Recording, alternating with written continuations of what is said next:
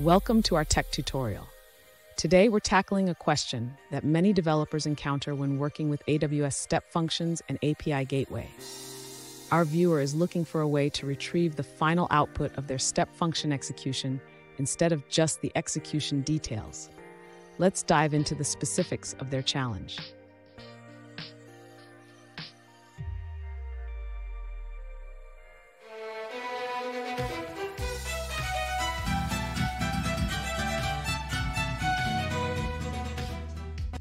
Welcome back to another tech video. Today we're going to be going through your question, answering it, and hopefully finding that solution for you. Guys, remember to stay a little bit crazy like me and find that resolution. Now, let's continue on. To retrieve the output from your step function, you need to ensure that your API gateway is configured to return the results from the execution of the step function.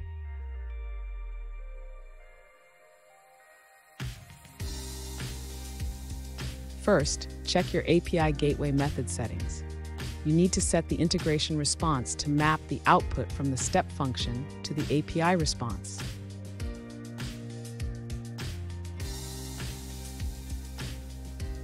Next, you will need to modify the Lambda function or the integration that invokes your step function.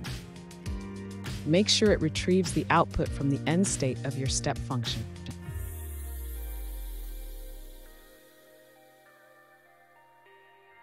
Finally, test your API gateway endpoint to confirm that it now returns the desired output from your step function, such as the name Hello World.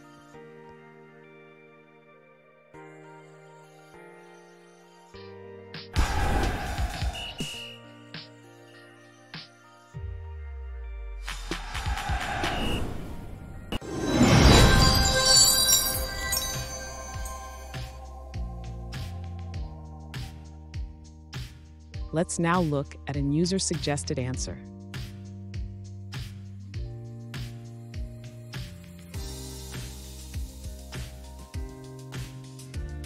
To get output results from a step function using an API gateway, you can create a Lambda function that executes the step function and polls for the result.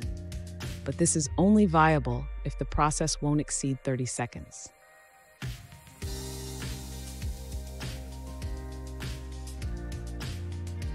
A better approach is to have the first call return immediately with an execution ID.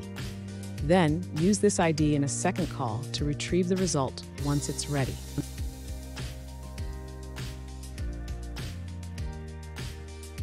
And guys, that's it. I hope this video has helped you and get you through to that resolution you needed. If it did, please, I'd appreciate it if you hit subscribe. Now, until the next time that you need technical help, I hope you have a good one. Cheers.